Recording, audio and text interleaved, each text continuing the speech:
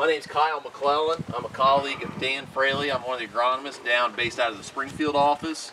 I've been with BRANDT about a year, so I'm a new face for a lot of you guys that probably come here every year. I grew up southwest of Springfield, kind of where the prairie starts to die and the lighter soils pick up and we get a little closer to Route 16. So today we're going to talk about high yield corn. So where I grew up, a lot of our neighbors would say, I'm happy with 160 bushel corn. But that's not the focus of today's objective. Around Springfield, we've got some of the best ground in the world. We're here in McClelland County on some of the best ground in the world, and that's what this stop is going to focus on specifically today. So I'll let these two guys introduce themselves. I'm Brad Schmidgall. I'm based out of the Fairbury plant. I've been the manager up there for 5-6 years now. Actually, out of this group, it looks like I'm the senior of the BRANDT, as far as BRANDT goes.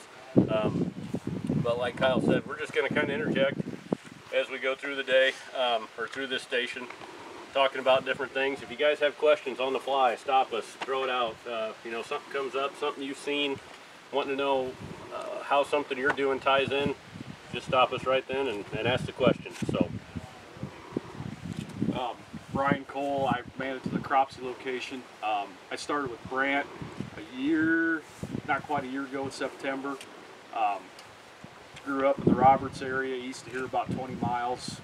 Still hang around there. Grew up on a family farm. Still involved in that on a limited basis. But as Brad said, if you have questions during this time period, there's no dumb questions. Just go ahead and ask. So Brad, Bryan, and I are going to kind of all go through this together, but I'm going to start off the presentation and I'm going to talk about our high yield corn recommendations. So you guys were given a handout, and that handout is a one-page sheet. Tried to boil everything that we can talk about with raising high yield corn down into one page, which was pretty difficult, but that's what we did. And this is our recommendations, and these recommendations will change over time. There's definitely some things that you could have some spirited discussion with us on these high yield recommendations, and I think that's exactly our objective here this morning. So you guys have got a lot of what we're going to go over in your hands, but we also have two of these big boards that have the same thing blown up, so just however you guys want to follow along. So we got about 40 minutes. I think we'll fill the 40 minutes and then we'll send you guys on to the next stop. So when we developed these high yield recommendations, we really focused on the information that came from Pleasant Plains. As Dan mentioned in the opening, that research farm is actually probably 8 times larger than this one. It's about 300 acres. And a lot of these trials we do down there, and we've incorporated a lot of the data we've got from this Lexington farm into this sheet. But there are some things that are different because the cultural practices do differ between Bloomington and Springfield. Everybody still considers that Central Illinois, but definitely the practices are a little bit different. So planting date, I think that's something agronomists have changed their tune on the past few years. It used to be wait for 50 degrees, 50 degrees, 50 degrees, and we've really seen somewhere around 50, 48, 49, 51 is the time to go. As long as the soils are dry and there's a forecast that predicts a warming trend. Some of the best corn I've been around the past 5 years was planted when the soils were 47 or 48 degrees. So it all depends on that first drink that corn seed takes in. Is it going to be a warm drink? Is it going to be a really cold, shocking drink? Those are really the things we focused on, and I think that's probably more real than just looking at a soil thermometer. So that's pretty basic. And as we roll down through this sheet, you're going to see bullet points like that: planting date, tillage, nitrogen, sulfur, population, and hybrid. And then once we get through those, we'll talk about some specific passes through the field and specific recommendations in those passes. And then Bryan and Brad are going to back that up with data. So if you guys have ever looked at the BRANDT plot books, you'll see that this chart is in every one of them.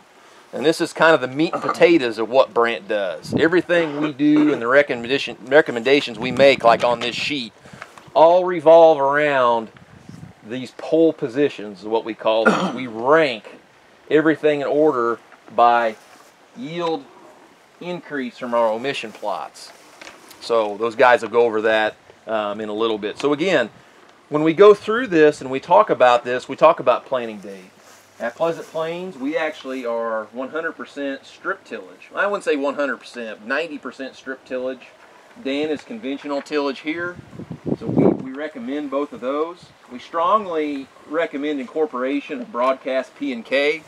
That's something that has changed in the last 2 years, and you know, there may be some no-tillers in this group, but what we've learned out of Ohio, especially with phosphorus, is slight tillage is way better than no tillage. And there's actually been some rules and regulations that the Ohio legislature has put into place, and what they found is those rules that they put into place required farmers to work in or deep band fertility, specifically phosphorus, and they found out that that has helped considerably. Go ahead. So you're talking about incorporation immediately after application, or are you talking about if you did a fall, incorporating in the spring is fine, or what are you talking about? Immediate.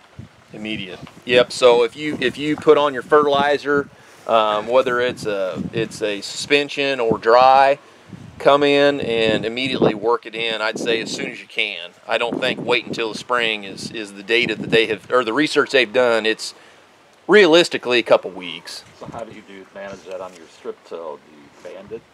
So a lot of guys in Ohio have gone to banding, but even on strip till, broadcasting it over the top and then lightly working it in with a vertical tillage tool or a disc.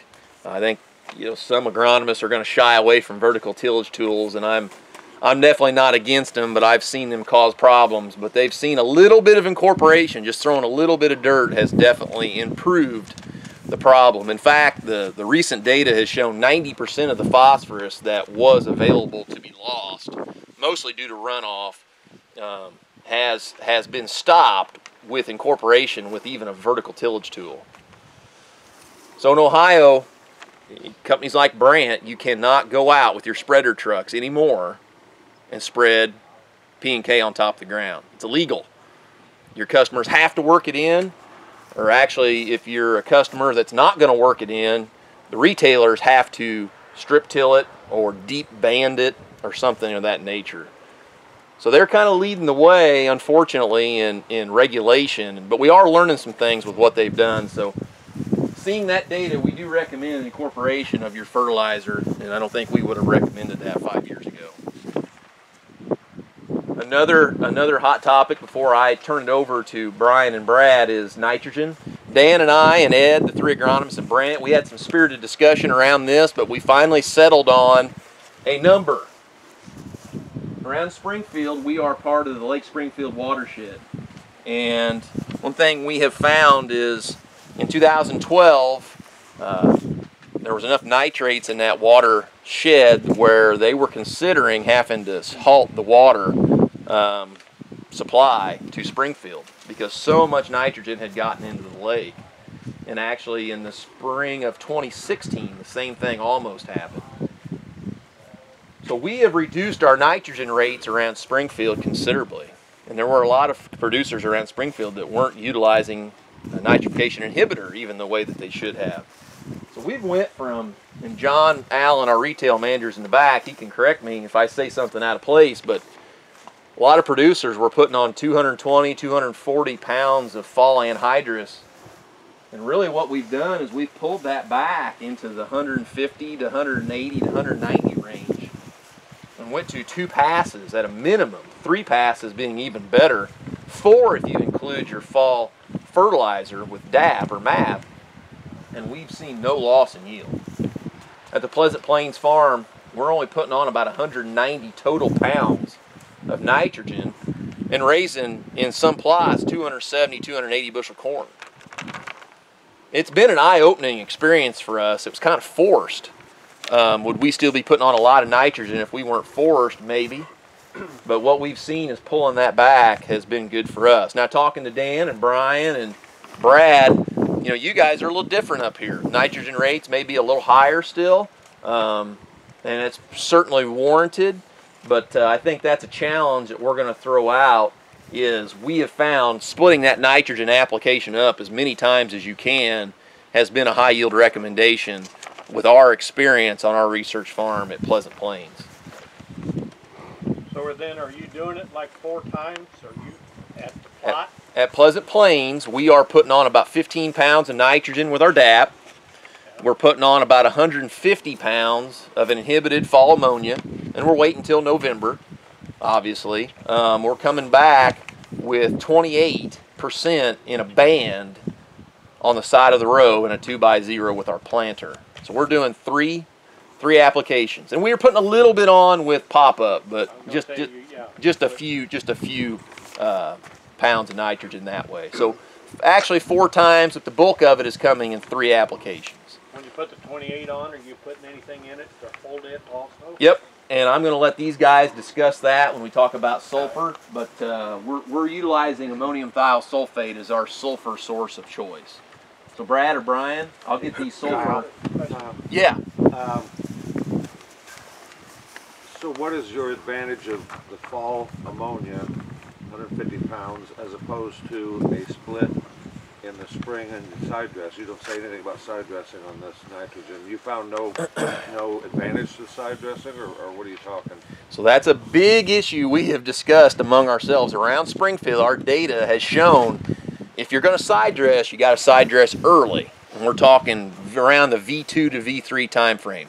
Now Dan and I differ on that. Dan thinks a V3 to V5 has worked better in this part of the world. And I think that's a perfect reason why this farm should be the bell cow for you guys that are buying from these locations up here. Is you guys need to follow what this farm says, not what our farm says. But what our farm does say is putting on nitrogen in a band at planting has been as beneficial as coming in at V4 or V5 with a side dress. And intuitively, you don't think that that is how it should work, but that's how the data has sorted out the past few years for BRANDT. We've got wide drops, we side dress, but really it's all been kind of a wash. We've seen that at planting time frame, especially with sulfur, has given us a yield bump that as much or more than a side dress. Now on our family farm, we side dress. We've got real heavy soils. We feel like coming in at V2 or V3, you know, to bust it, especially this year because we got like 6 inches of rain the end of April. Busting that up, you know, aerifying the soil really helps us. But our data supports the 2x0 if you have the planter attachments to do it. Works well. That's the key, the planter attachments. Yep. And an extra person to haul. I mean, that's a lot of logistics. That's right. Some of our customers would argue that making another pass across the field is another level of management too, though. So we hear both sides. We're not going to talk guys out of side dressing, but the data has definitely shown that you don't get a 20 bushel bump year after year in Springfield at our farm by side dressing.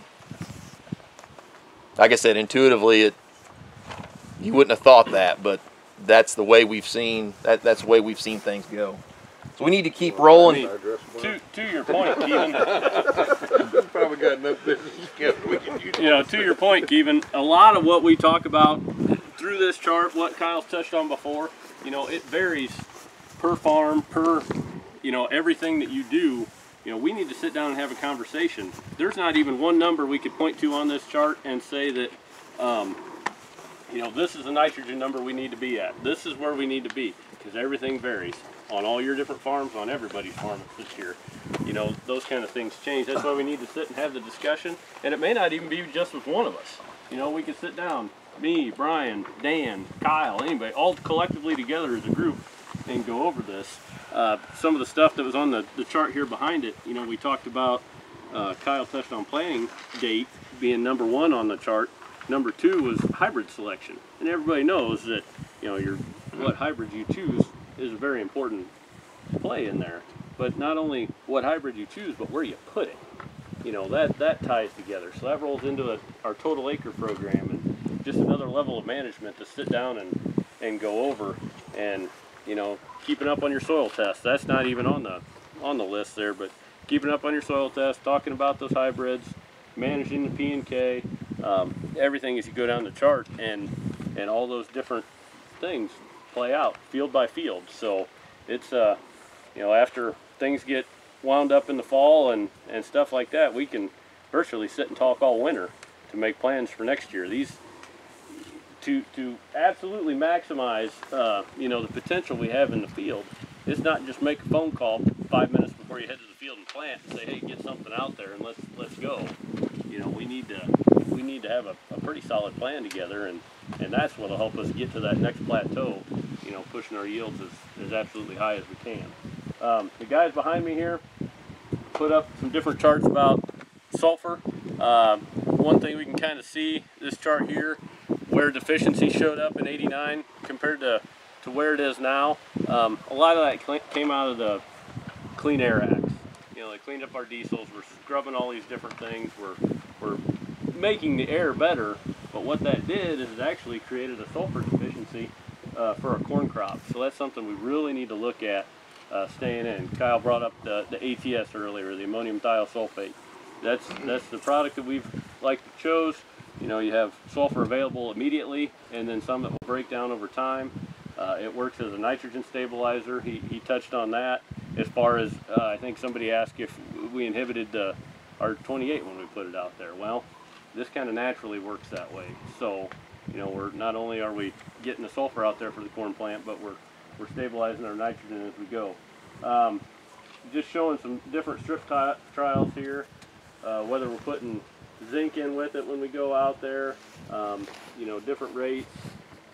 It's a product that can be used both at pre-plant with your herbicide and in a side dress application, or both. You know, it's a product that's been very versatile. It's real nice, liquid that flows in with everything and works good for those kind of applications. Hopefully you guys have been exposed to that, but if you haven't, you know, if you start to see some striping in here, yellow that runs down the veins, every other, it alternates. You'll have one yellow, one green. You see it in young corn like we have pictured there. It's something that's really took off, and we've just really seen a substantial, we covered up the actual number here, but just a substantial bump in yield. I don't know if you guys remember that number off the top of your head, but if I can just cheat and look here. Just go ahead and take this down. But you know, that's one that we've seen a lot of, getting the ATS out there, and the zinc is also another one that may be different spots here on the chart, but you know, we can roll. It's actually the same pass, kind of the same with the Strobe and the Smart B at Tassel. You know, those are products that we look at. We're going to run them together, and we're going to get different benefits out of that. But one thing that boron's really done for you guys that are applying, you know, your fungicide this time of year, kind of just getting through that season, putting boron on at that tassel time really opens up that stalk and really helps those nutrients move in there. So, you know, it's just seen substantial gains and things like that, because like everybody touched on, ROI is a big deal. We're not just looking to make application for the sake of doing it. We want return on that investment. So, Brian, if you got something you want to roll into? Sure.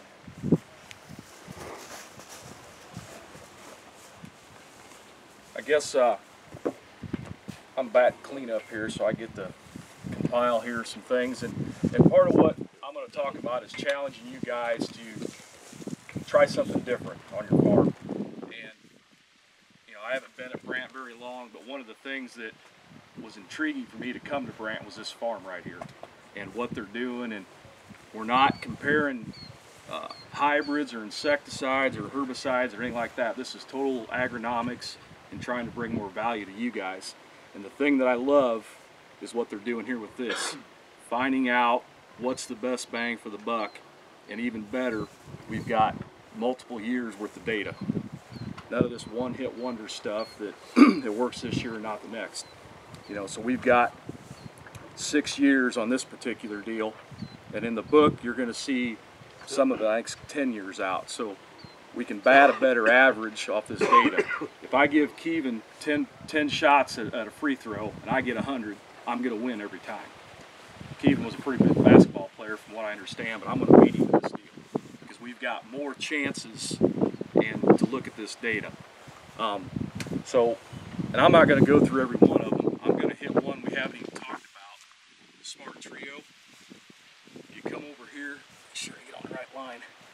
Look at the return on investment there. On a relatively inexpensive product. And also in the short time I've been with BRANDT and starting to learn these products, a lot of our competitors use this product. Maybe not right around here, but there's a lot of that product sold, and the simple reason is it works. So and a lot of you probably use that already. And just getting back to the nitrogen, I'm going to tie the nitrogen rate, banding, timing. I'm just going to kind of put that all together and elaborate a little bit on what Kyle started talking about splitting up your trips of nitrogen.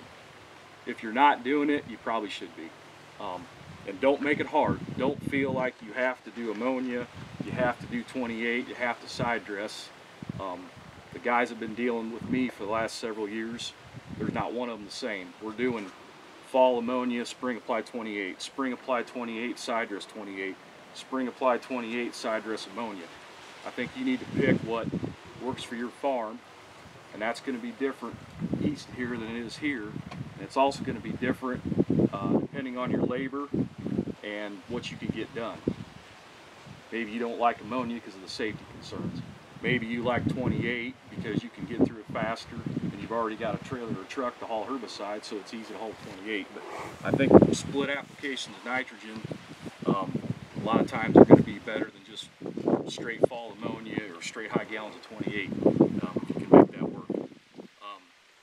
Fungicide response, for the guys that have done it and seen the results, you know what can happen there.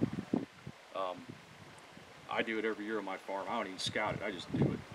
Because the first year I did it, I seen a 48 bushel increase. That was good enough for me to say, hey, I'm going to bat for the average on that. Zinc, sulfur and zinc are big in my book if you're growing corn. Try to find a way to get that in there. You know, you can throw the whole kitchen sink at it, but what I would challenge you to do is try to pick 3 things here that you're not doing and just try it. Maybe don't go whole hog, but just try to incorporate something in there. Because a lot of times if you just do one thing, your chances aren't very good. If you just do smart trio, but couple some things together. Do some trio, do some fungicide, maybe do something different with your nitrogen. I know Fraley here at the plot is doing a lot of this banding. And I know not very many people in East Central Illinois are set up to band. We've got away from starters and stuff, but I think he's really on to something with this banding. It's spoon feeding the right stuff at the right time in the right place. That's where this whole thing's going, is spoon feeding nutrients. And guys, it's not that we can't find some of these products in our soils. You know, some of the better soils that we have, the zinc that we talk about, you know, some of the sulfur we talk about, the changes. But it's the fact of if we're going to push our corn yield clear up to the level of being elite like we want to be, you know, it's just something that we have to add into the mix.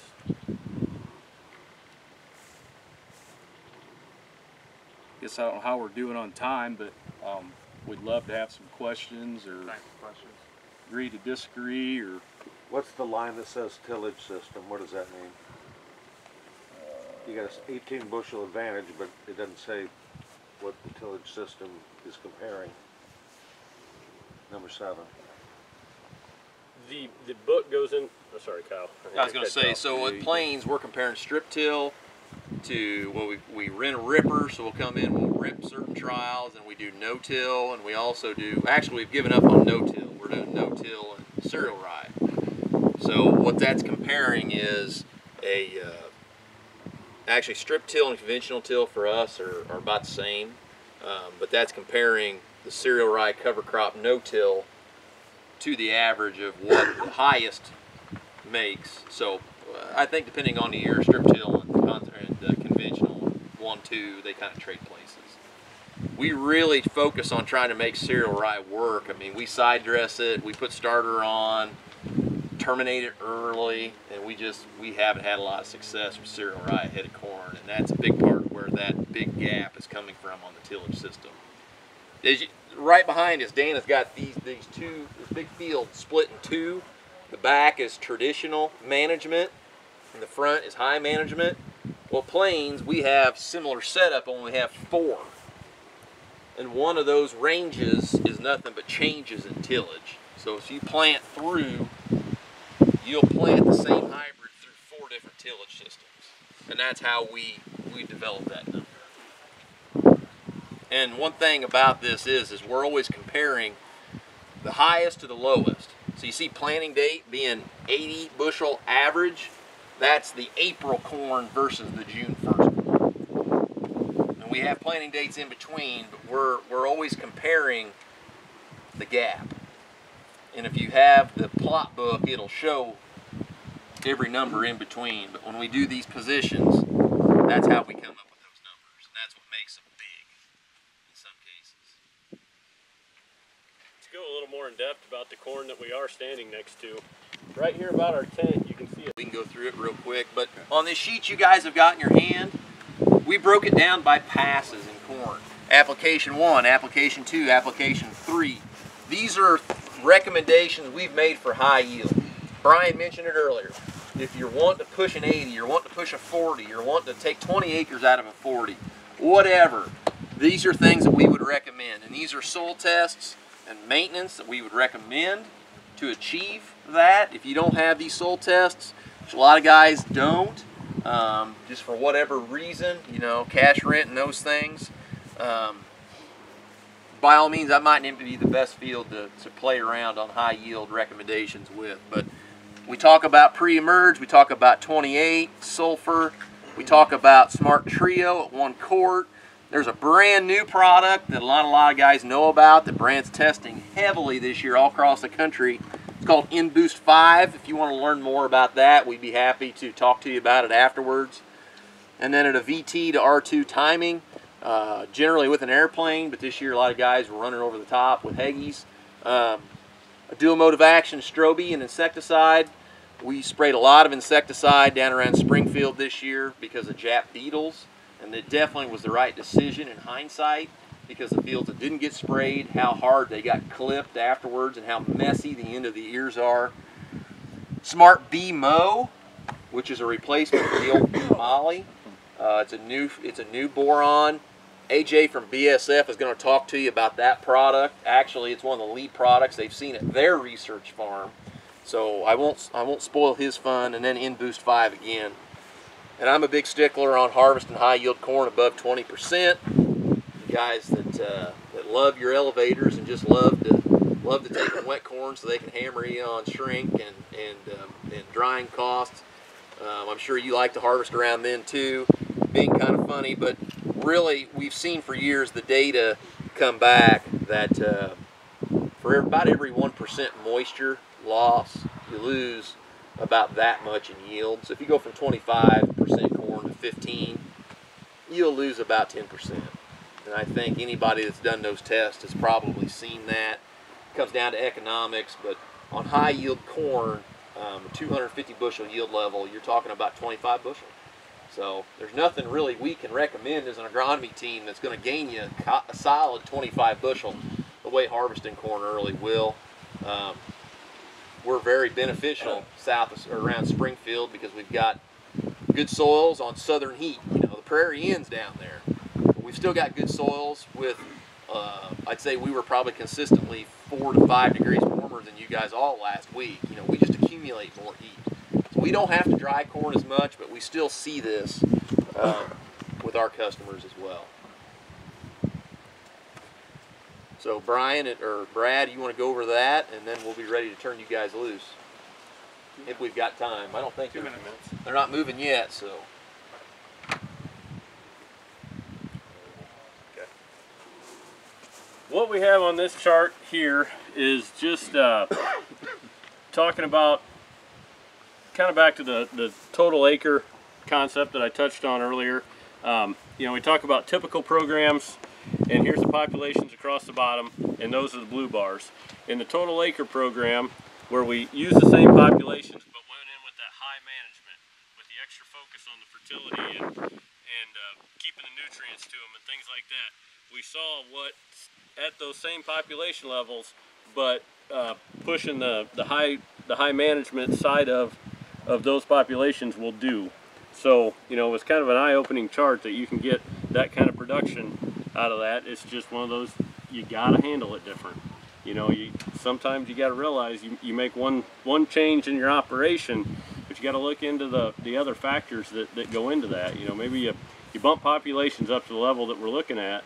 Well, keep in mind, you might have to adjust your nitrogen or your, you know, dry fertility accordingly to get the ultimate top end you want out of that. So that's, in a nutshell, kind of what we're looking at on the chart here.